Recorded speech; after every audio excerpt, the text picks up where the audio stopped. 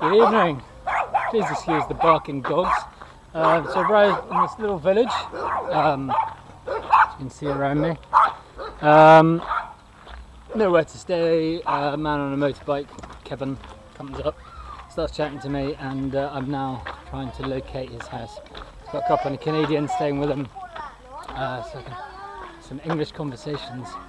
So just really random. So a day that started off shockingly ends perfectly, and actually what I'm kind of seeing a pattern.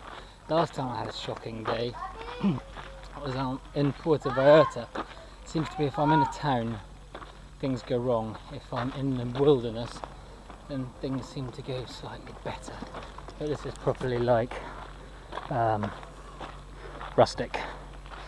I'm going to get the old tent up, it's going to be great. Looking forward to sleeping now. I'm absolutely done. And I'm debating a big day tomorrow. It's 65 kilometres to the next town. You know, do I get up really early and just try and make it all the way? That would be good, because then I could have a day of admin, which I really need. But work it all out tomorrow.